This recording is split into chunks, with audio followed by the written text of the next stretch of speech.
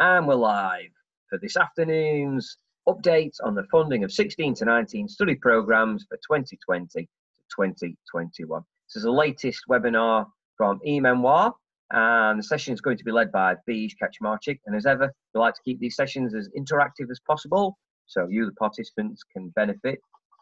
Or feel free to use a question or chat facility at any point throughout the duration of this webinar. You don't have to wait till the end. And if you're watching this on a video recording and you have any questions or thoughts, feel free to get in touch with us, and our contact details will be available on the slides at the end. Sessions expected to last between about 50 minutes to an hour, and this depends on the type and volume of questions from you, the participants. Without further ado, I will hand over to Beej and mute my microphone. Keep the questions coming. Thank you all. Thanks very much, then, Manik. Good afternoon to everyone. Good afternoon, particularly to our subscribers and regular customers. And to those of you that might be new to our webinars, hopefully you'll enjoy the next 45 to 50 minutes, find it a value and benefit, and might consider taking up a subscription with us if you haven't already got one. As Manik says, this is the part of the regular series we do on funding. Today we'll be looking at an update on the funding of 16 to 19 study programs for the next academic year. And of course, this is all based on what we currently know. Things might change, and as you know, things might change quite significantly after next week. As I said, it's part of a series. We've been looking at funding for apprenticeships, funding for adult education budget funded programs, as well as looking at the advanced learner loans. I think a couple of things just in terms of, we have got some guidance on this, and this obviously came out more recently about what the nature of study program funding would look like, particularly after the public spending review and the significant, well, certainly significant by certainly the standards of the past 10 years, increase in funding that we're getting for 16, 17 and 18-year-olds on study programs in England. But also I think what we've got to bear in mind is that this will be the first running of T-levels in 2020 to 21, and obviously we'll be incorporating some of the information we have about funding for them. So my start point really is to, first of all, good news when it comes to study programs. And it's not often we get some good news on the funding side, but the headlines here are quite significant. As we said, public spending, the extra £400 million that's being put into 16, 17, 18-year-olds on study programs in England, to be welcomed. This is all going to happen in the context of not changing the funding methodology. The way that operates and has operated certainly since 2010 will continue.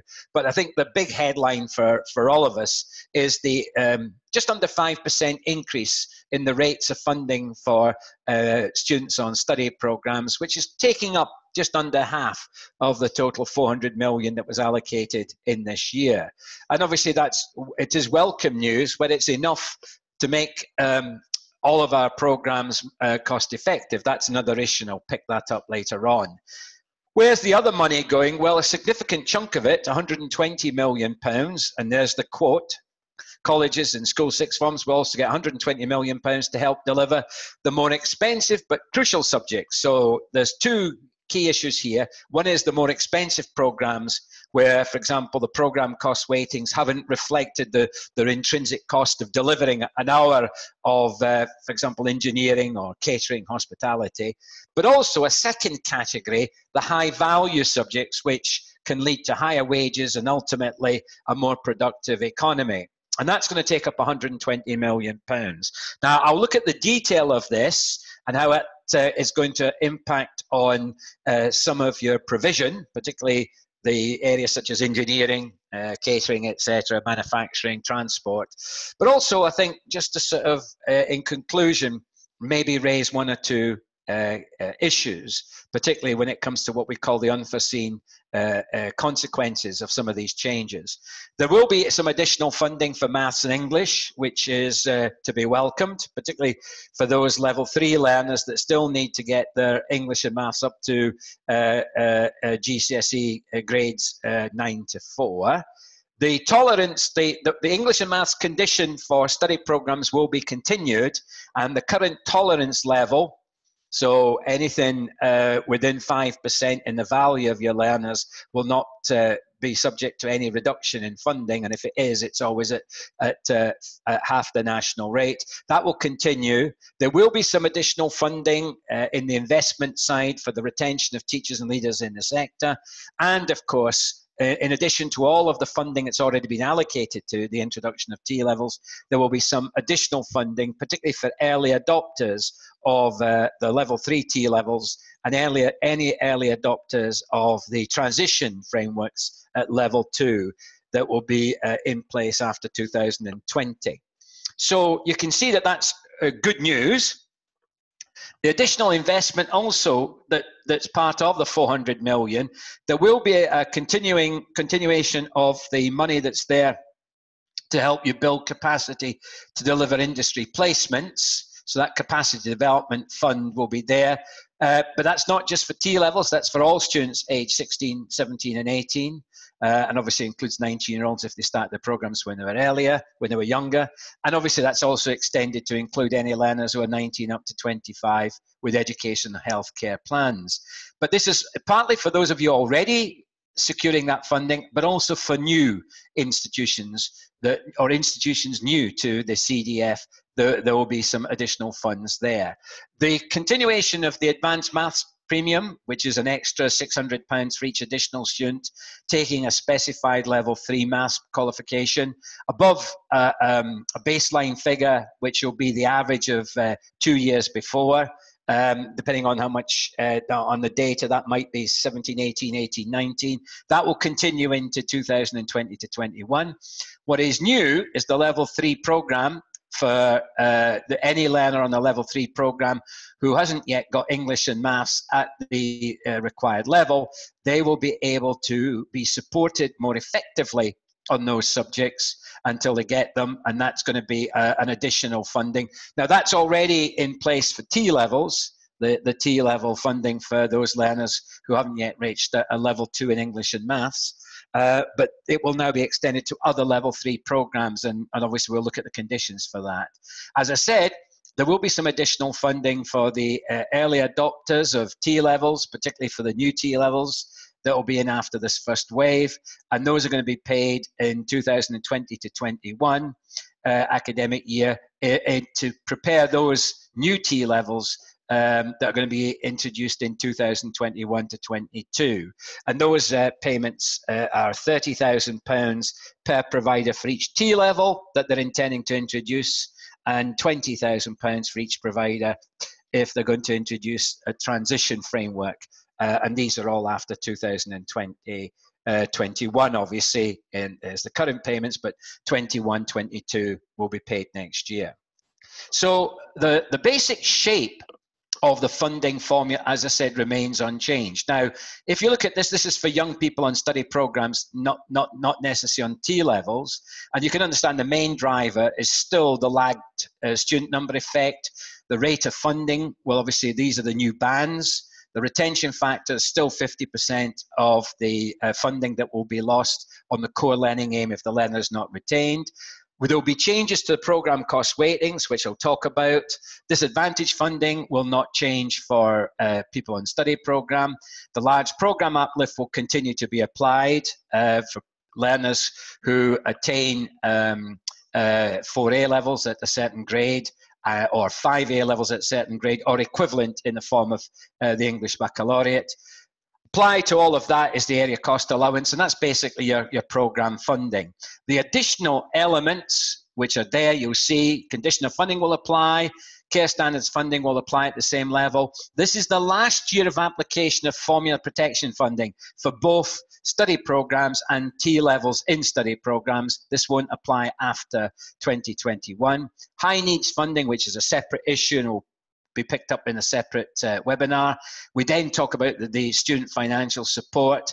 There's the funding for your industry placements and the advanced maths premium. You notice, by the way, all of those elements are outside of the funding formula and then not subject, therefore, to being multiplied by the area cost allowance, which of course is critical for those of you listening in who are from London in the southeast, and that reflects those additional costs. Now, where these new elements are going to be added, there is a significant one. And I think that, for example, if we decide to include within the funding formula the level 3 English and maths uplift, then that would mean that that would be applied to the formula up here, so on that top line, and therefore would be subject to area cost allowance, unlike being applied down here, which doesn't have the area cost allowance applied to it, or the uplift applied to it. So there are important issues about where these new elements will be put.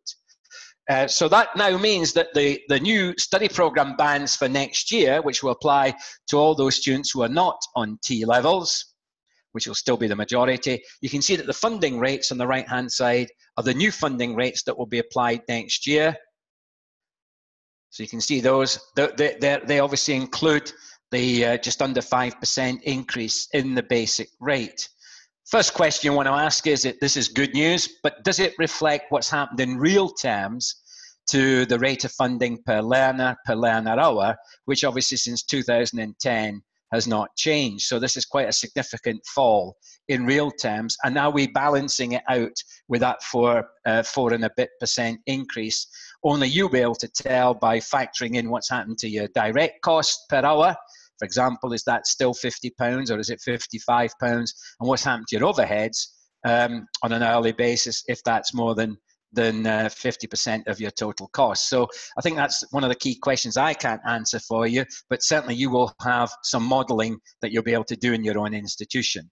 So those bands will still apply.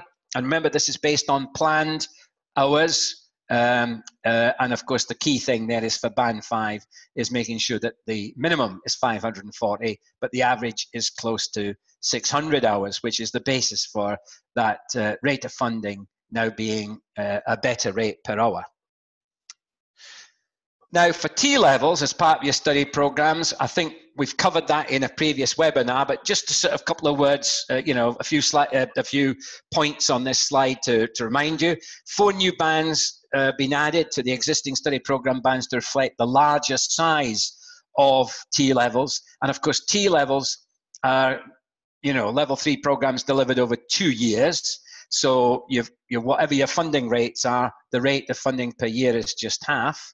And of course, they have separate items which are not part of that core funding. So whatever the rate is for the T level, there's additional funding for an industry placement, which of course has got to be of a certain size in terms of planned hours. And that's funded at an additional £550 per learner over 2 years.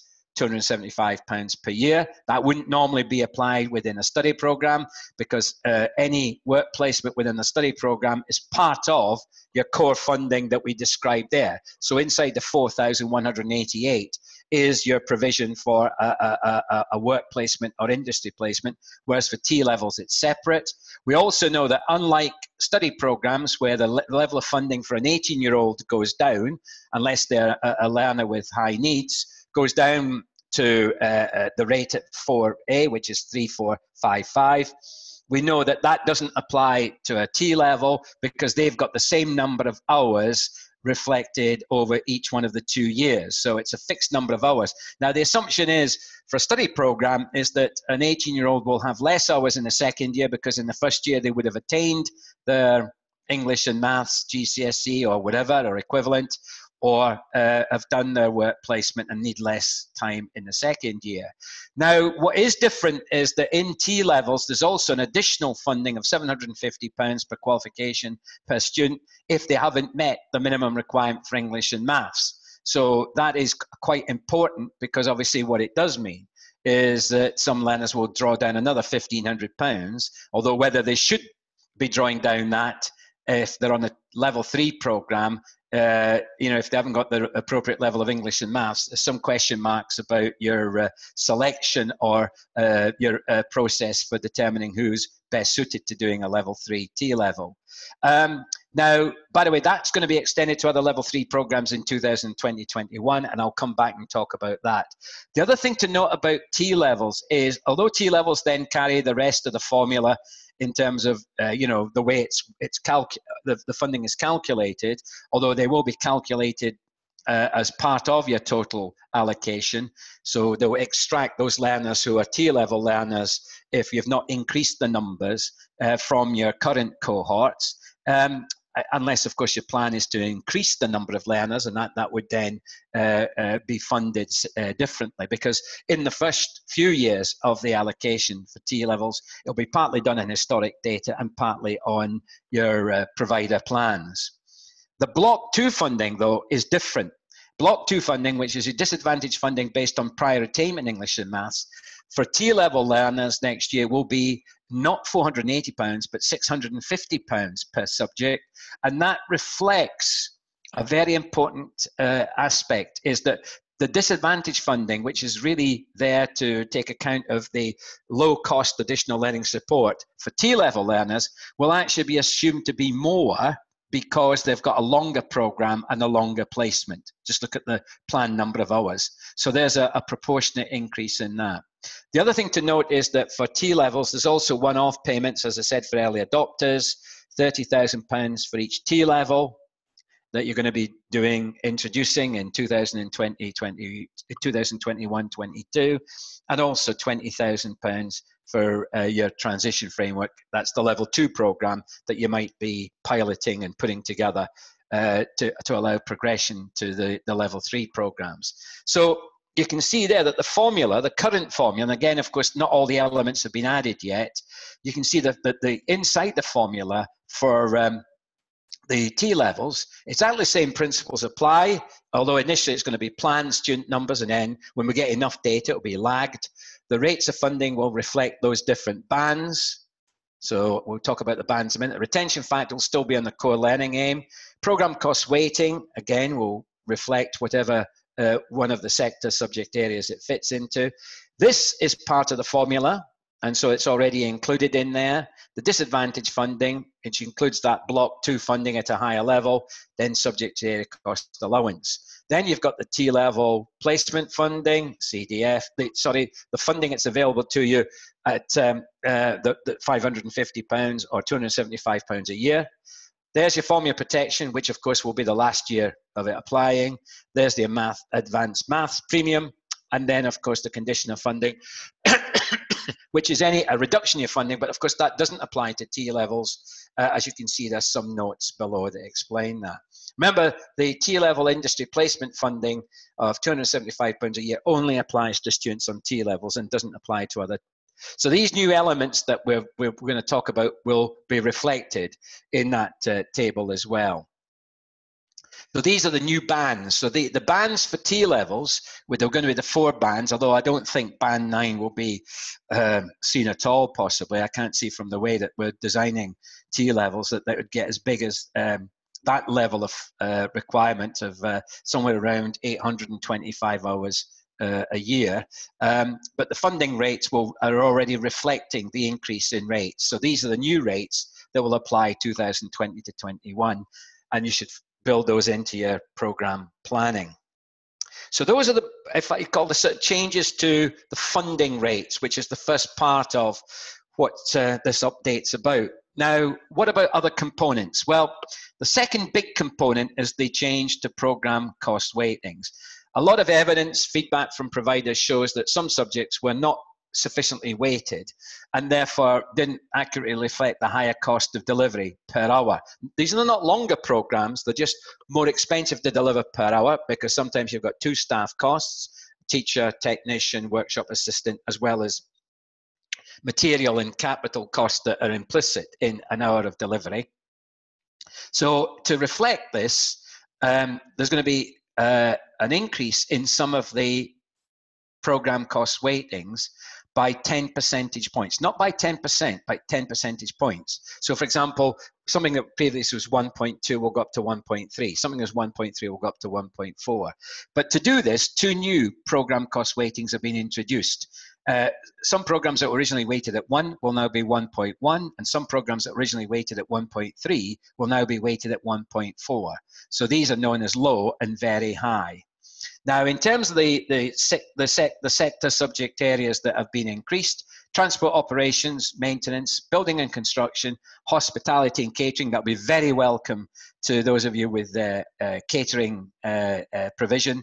They're going to be increased from medium to high, so from 1.2 to 1.3, and that applies, remember, to the whole of the learner, not just to one part of the learner's program. On a study program, it applies to the whole of the learner, right, as part of the formula. And obviously for T-levels, it will apply to, as I said, those bits that are actually formula driven. This doesn't apply to, for example, like the industry placement. On a T-level, the industry placement is always weighted at A. Engineering and manufacturing will increase from high to very high. Well, that's welcome news for engineers. And an interesting thing about A-levels in sciences were weighted at 1, along with humanities, the arts, etc.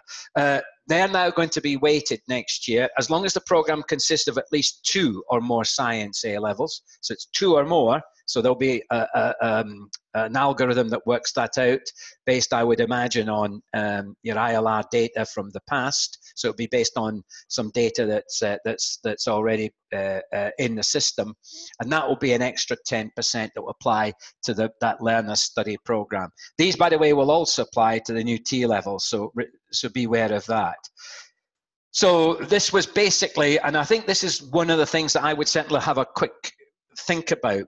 Does it change basically how some departments in your institution found themselves not able to, for example, meet the full cost of delivery? So example, you might have saying, well, we want a 50% contribution from science and engineering, from hospitality, and the best they could do was 35 to 40%. Well, that would have reflected not only the funding rate per hour, but obviously the weighting of that rate as well. So these, I think, could change some of your internal calculations as to what's viable and not viable, and therefore the minimum number of learners. And I think that's the set of sums I would be doing fairly quickly to see what that might change, how that might change contribution rates from the aforementioned departments. So science, engineering, manufacturing, transport, building and construction, hospitality and catering. And if you haven't done the sums, I think you can just sort of, if you've got an internal costing mechanism which takes account of program weightings, then this would certainly make some of the sums look very much better for those areas. So these are the new program cost weightings. Most A levels are still weighted at base. Science A levels, as long as the learner's doing at least 2, will be low. Some other subjects are still going to stay at low, but you can see that medium includes IT and computing, high hospitality, building and construction, and very high engineering, manufacturing. Some of the other weightings will stay the same. So, but obviously, if they've needed to go up by 10 percentage points, it will be in those subjects, those sector subject areas that I showed you earlier. And of course, land-based will stay at that current rate.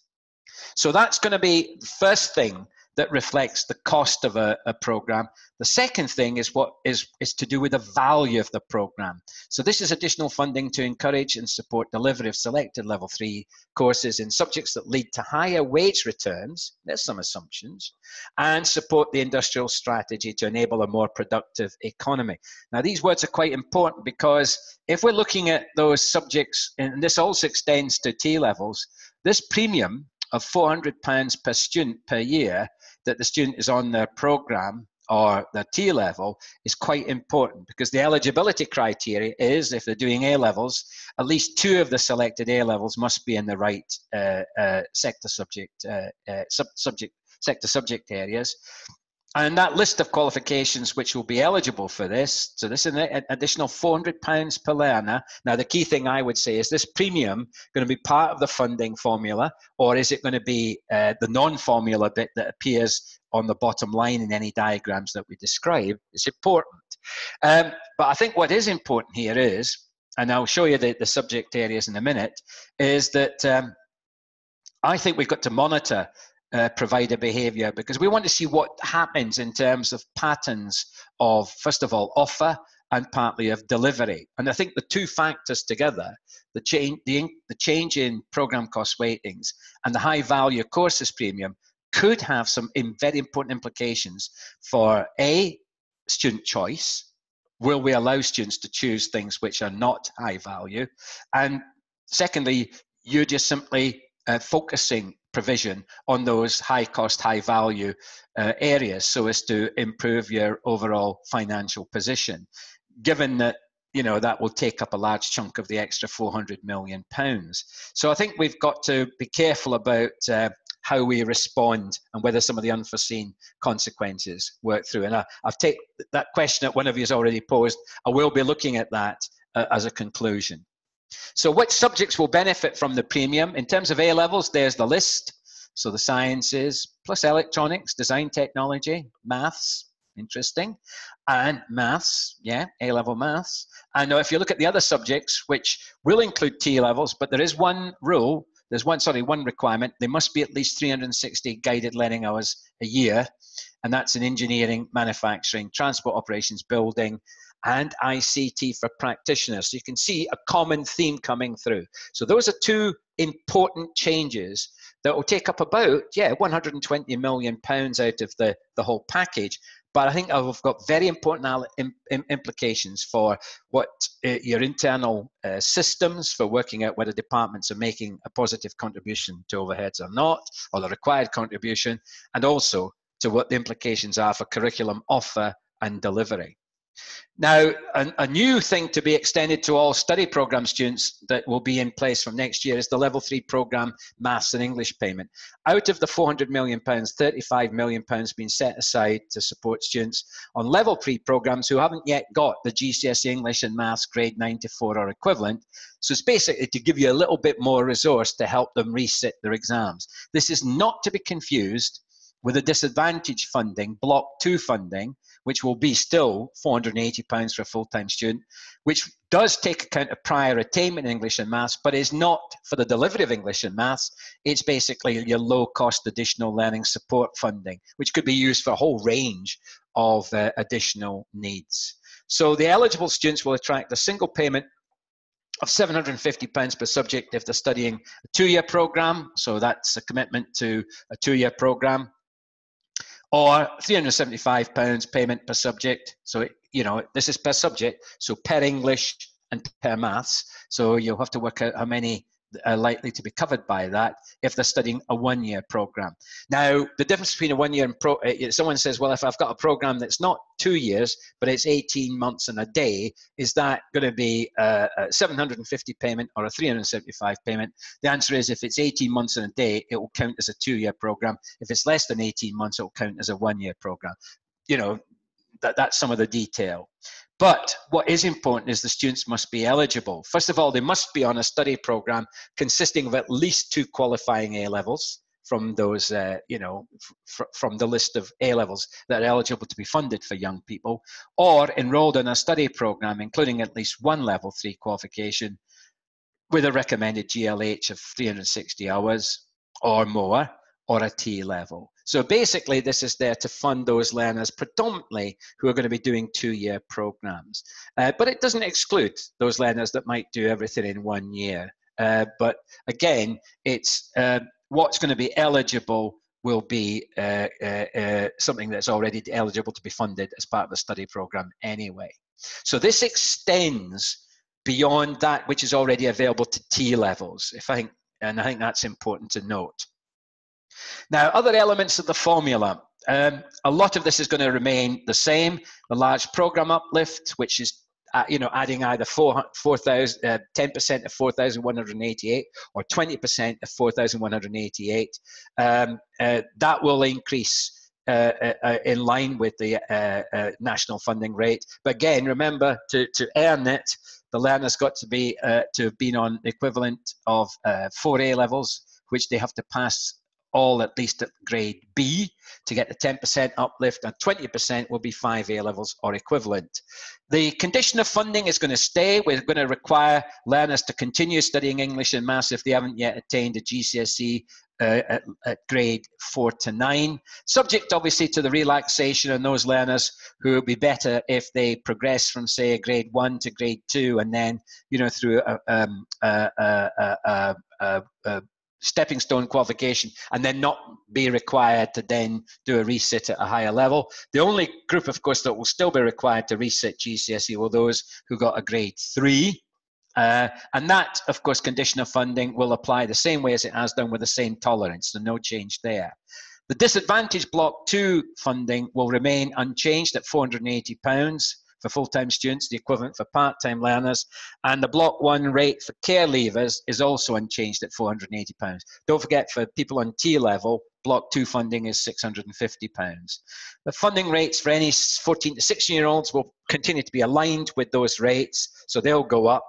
And you obviously, those of you who are doing 14 to 16 provision, you get your funding allocation for that after the new year, based on what you're actually doing in terms of your current level of provision. So you can see that the main elements of the way that the retention funding works, the way area cost uplift works, doesn't change fundamentally. Neither does Block 1 disadvantage funding based on postal codes. So what I think this raises is some important questions about if these are the changes to the funding formula and you've got to meet certain conditions to generate the right evidence for example, any funding claims you make, the basic rules don't change.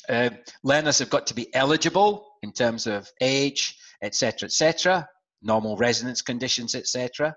And the program has got to be eligible. So it's got to meet the requirements of the ESFA in terms of the types of programs and the types of qualifications that are part of that program. So those basic rules don't change. The English and Maths condition still applies for those learners that haven't yet attained GCSE grade 4 to 9. There are obviously some exceptions for learners with SEND, and obviously you've got to bear those in mind.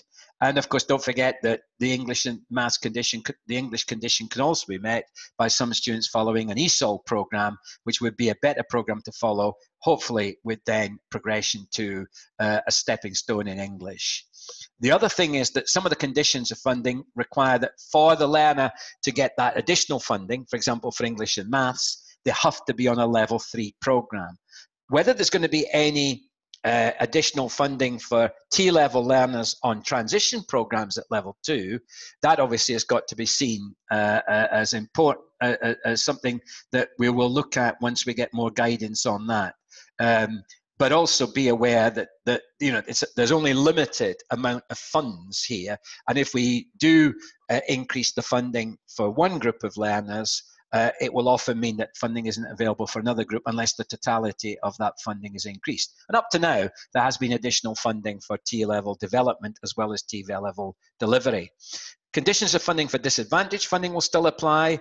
Obviously, postal codes, 20% most deprived postal codes for Block 1. Block 2 will continue to be prior attainment in English and Maths as a proxy for low-cost additional learning support. I've already mentioned a large program uplift because that's only eligible to be funded if the learners meet the condition in terms of 4 A levels at grade B or equivalent, and that's what they've actually achieved, not what they're studying. So it's after you've got that data in, and 5 A levels or equivalent for the 20% uplift. The retention factor will still apply, but in terms of the core learning and study programs, and the core learning will be defined by you. It's usually the biggest element in any program. But also to note that for T levels, the retention rate initially will be based on your organization's average retention rate. So if a person is not retained on the T level, then how much you know, what we'll do is we'll apply the average retention rate to work out what the impacts will be on your funding level. Reconciliation of actual take up of T levels against planned T levels, planned T level numbers. You've got some guidance of that in the documents that were published at the end of summer. The other thing to note, by the way, is audit requirements will still continue. You know, planned hours will still be the key focus, and that's why I always go back to making sure that we get all our data Right, now, to some extent, the sources of data for 2020-21 is just rolling forward everything from 1920. So, for example, for the lag student numbers, the advanced maths premium, the extra £600 you get for every learner above a baseline number of learners will always be based on your data, your most recent data. So ILR RO4. And that will be moderated by obviously any data that we get from the RO6 information that becomes available, particularly if that changes your average number of learners that will be in the lag number for funding purposes. The young persons match the Minister of Data 2017 to 18 for the large program uplifters. So what were the outcomes from the 2017-18 cohort in terms of the number of A-levels or equivalent that they attained? We're still using local authority data for high needs element 2 place funding for FE institutions and individual and independent learning providers. Obviously, element 3 is what's coming through on actual learners that have to be attributed to a real learner a named learner, not a real learner, a named learner that the home local authority is willing to fund as being high needs. We know that we'll use your ILR outturn data, that's for 2018-19, which you submitted in October of this year for program size, full-time, part-time, funding factors such as retention, program cost weightings, disadvantaged funding, blocks 1 and 2, and similarly for condition of funding in English and maths and the industry placement money that you're getting. What's going to be confirmed is how the high value cost programs, the high value courses premium is going to be paid. So there's an extra P in there, which we've got to remove, the middle one. So the high value courses premium, that's those subject areas that will draw down additional funding, and the level 3 English and maths. But I would imagine that's going to be similar to what we're going to do, intended to do, and that would be certainly part of the formula. So I think that again would be based on data that would be collected through the ILR. On T levels, of course, some of it is historical data, so it's driven by the ILR, and some of it obviously is your provider plans initially, and we know that allocations there will reflect both.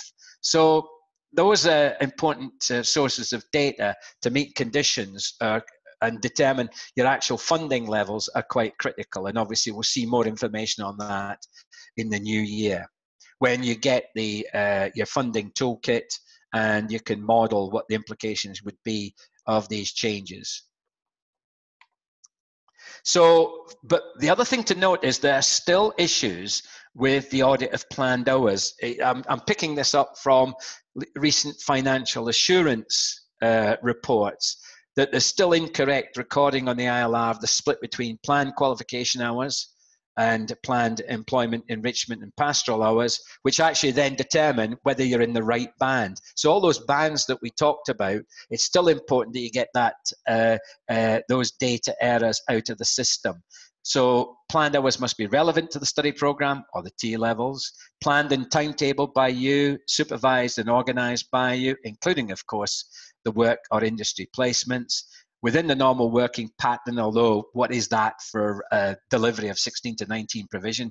For example, in one of our cases, we deliver study programs over 7 days a week. So normal working pattern for us has to reflect the needs of the sector that those young people are working in and going into. Got to be part of your quality assurance as well as resourced and incurring a cost, even if that cost, in some cases, the cost of blended learning materials or different types of staff. And I won't rehearse some of those arguments with you. But I think what is important is that understanding of the cost drivers, the drivers for cost effectiveness in study programs and T levels is still there. So even though you might sit down and say, well, this is good news, I think by the time you start looking at how the changes that have been announced for 2020-21 affect the cost effectiveness of your whole study program offer, and then different parts of your study program offer. So what is it? What's the impact on engineering? What's the impact on A-level sciences? I think you end up with very different sums. But we can see that 5 factors do bear here, that even though there is an increase in the money value of each hour that a learner is undertaking, in effect, you've still got to manage cuts in real terms funding. And what that has meant in terms of types of staff, class size, etc., I'm sure you're already aware in your own organisation. The relevance to the labour market becomes increasingly important because of, if you're offering programs which are high value courses which attract a premium, they're very relevant to the needs of the labour market. That's great. That's certainly going to make, extra resource come into your organisation. But what's the impact on things like student choice, on the social and educational needs of your communities, rather than just the relevance to employment needs? How innovative will all of these changes make you? Will you introduce new ways of delivering, flipping the core, blended learning, using all kinds of different ways to deliver a quality, cost-effective study program? And of course, not only that, if you look at the quality of the curriculum, a key driver has now got to be the new education inspection framework, which gives a much greater emphasis on the quality of education that a study program is, in terms of what is the intent, how do you plan it, how do you sequence it, how do you implement it, what's the actual experience that the learners have of their A-level or level 3 program or the level 2 program in terms of sequencing of learning, building that long-term working memory. And all of that is quite important when you're looking at effectiveness as well as efficiency. And you've still got a condition to meet, which is the English and Maths condition, which has great impacts on all aspects of delivery of your study programs, as well as obviously the impacts on the outcomes that you're getting. So what's the impacts that, of your study programs in terms of improvements in students' English and Maths skills and knowledge? So you can see a fair number of drivers there coming together that will still have an important impact. Can I just ask, have any of you started to model the impacts of the changes in the funding formula for your next year's delivery of study programs? Let's assume that you have the same size, the same number of learners next year as this year, although that might not reflect things like changes in demography. But have any of you started to factor these into your planning? Can we just ask that question? Just a show of hands, how many of you who is listening in have actually already started to factor these changes in to your plans for next year? Just a show of hands.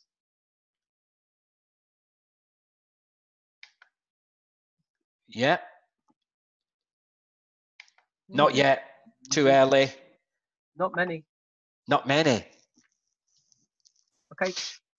But I think what's important is that you'll be shaping your offer in terms of what's going to be the curriculum offer for next year, to get those early promotional and marketing materials out to schools, etc.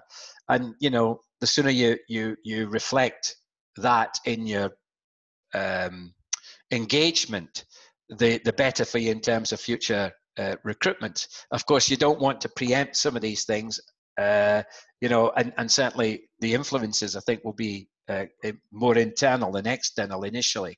The reason I say that is because when I started to look at these and the implications for, as a director of a training company with about 200, 300 learners on study programs, we've already started to think, well, what would be the implications, for example, on could we therefore say that some of the costs that we're currently bearing are now going to be, we're going to get compensation for within the increase in the rate of funding. However, a lot of our provision doesn't actually earn any higher program cost weightings or any of the the premium for high value courses. So that obviously doesn't affect us as much as it might affect someone that's delivering, say, engineering, for example. So I think the rates of funding do reflect an increase in the cost of delivery, but I don't think they reflect the real cost, because if you think about the last 9 years, what's been the increase in your average cost of providing an hour of a study program? It's not going to be met by a 4.7% in 1 year. The second question, which I think I've already started to hint at, but I think it's one of these unforeseen consequences, is will this have an impact on the breadth of programs offered or for student choice? Now, if a lot of your students want to do art and design, performing arts, etc., or health and social care, which doesn't necessarily reflect high value programs in terms of wages, where's the double pull? Do you meet learner need, or do you meet the needs of the economy? And I think that's particularly part of your mission is, and our mission is to be comprehensive and inclusive, and all learners will try and meet their needs. But this could have an unforeseen consequence. Also, where's the equality and diversity impact measure for these high cost, high value programs? I'll give an example. In one of the institutions I'm associated with, the majority of 16, 17 and 18-year-olds on the high cost, high value programs are males. So we have very few girls going into engineering, transport, construction, ICT for practitioners. So, that could have another unforeseen consequence in that it creates that split in the amount of resource that's being earned by certain learners, and therefore might have impacts on the way in which we make the programs available to those learners. It shouldn't do. Particularly if you're focusing on making sure that all learners have are treated as of equal value, and therefore get the very best quality of provision. But that could be an unforeseen consequence. The other thing I've still got as an issue: will the extra funding for T-level programs make them viable in terms of class size and contribution rates? Because even though the funding per hour per learner is still around the same as for a study program at 600 hours, about £6.67 before the 4% increase, which would possibly bring it up to about £7 per learner hour. Is that enough when you've only got 7 learners in the class, or 8 learners? I mean, if any of the people I work with don't get, say, 14 or 15 learners in the class, even if they're doing T-levels at these higher rates of funding overall, it wouldn't necessarily mean that those classes are viable. So I think there's still big issues about the initial few years of the introduction of T-levels. Will we have big enough group sizes to be able to make that provision viable, as well as meeting the expected targets? And then, the impacts on how the ESFA will view your plans in future. For me, one of the biggest issues there, a lot of the emphasis on today has been on level 3 programs, T levels, the level 3 English and maths, etc., etc. What about our level 2 learners, which in one case, I'm the governor of a medium-sized college, that's our single biggest cohort on study programs. And although there's going to be a wee bit of improvement there if they're in some of the program cost weightings, we're not getting the same impact as we would have certainly got if we'd switched a lot more provision over to T levels. So I'm very worried about the transitional arrangements, frameworks for T level learners, as well as what that might mean in terms of the amount of resource that's available for our most prevalent learner. The other thing that I think that even though within the allocation, there is still the assumption that you'll make provision for learners with special education and or disabilities needs, is that even within the T level, there is some provision for it, for example, relaxations, etc. It's the high needs funding and the availability of high needs funding, but also is the proxy known as Block 2 disadvantage funding enough to cover the real cost of supporting some students with SEND who are not high needs learners? And we have major concerns, particularly with a lot of learners with much more complex needs, with mental health needs, whose additional learning support costs are well above the sort of figure that we've assumed as part of the low cost allocation. And it often means that it could also mean that there isn't enough for those learners out of that Block 2 funding if their needs are closer to 6,000. So, you're talking about some of them are costing £4,500, £5,000. We've got to fund that out of Block 2 funding because they're not technically high needs learners.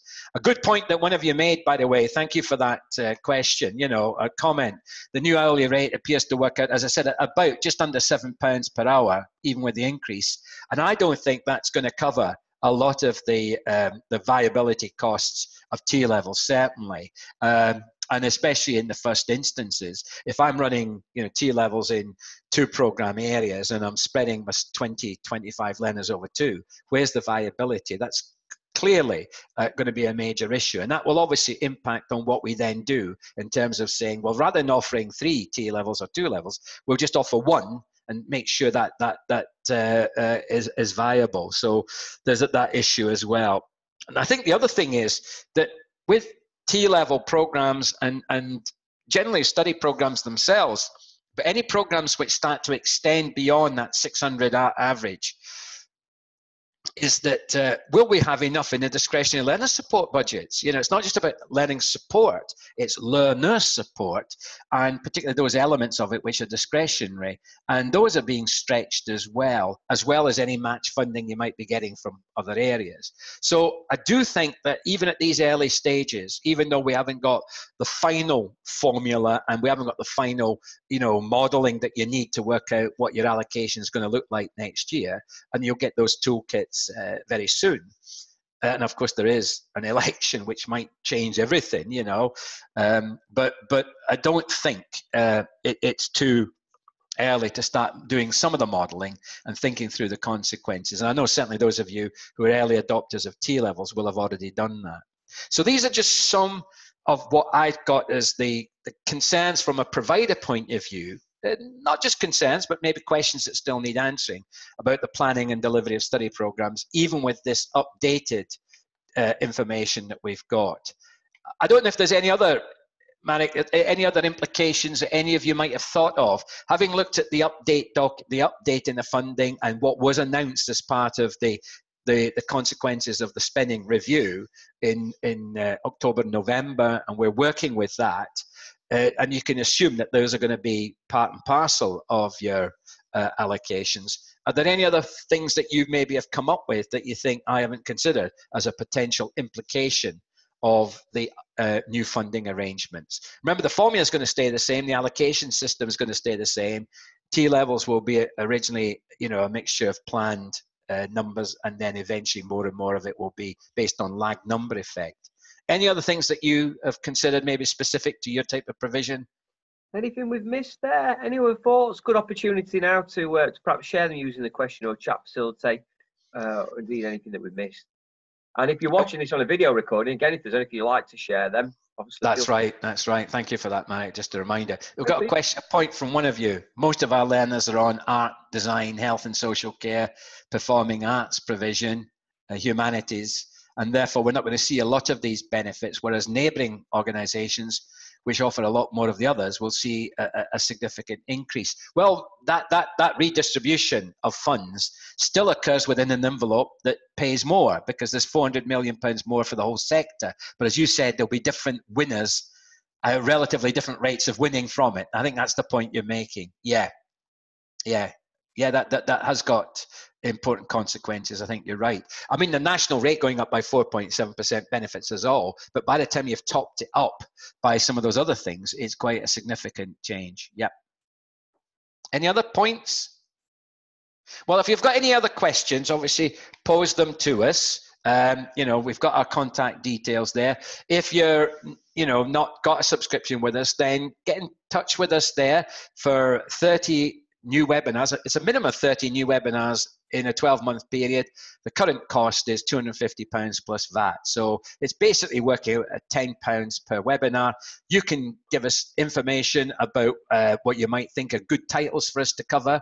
We'll certainly be looking at study programs again in a bit more detail once we've got the allocation data, and you might want some information on that. And also we'll keep you informed about what's happening on T-levels, both in terms of funding, but also in terms of content, quality, etc. The impact of the new education inspection framework on study programs. Yes, we'll be looking at that. I'll make a note of that, Marek. EIF implications on study programs. Yep. Brilliant. And there's one of you asked for something on the tutoring role in study programs. Thank you for that. That's given us advice. We've got another comment. Where are traineeships in all of this? It's a good one. I mean, obviously, traineeships will still be part of your study program offer. You know, and don't forget, traineeships are just shorter study programs. Many of the learners would be part-time. So basically, you just go back.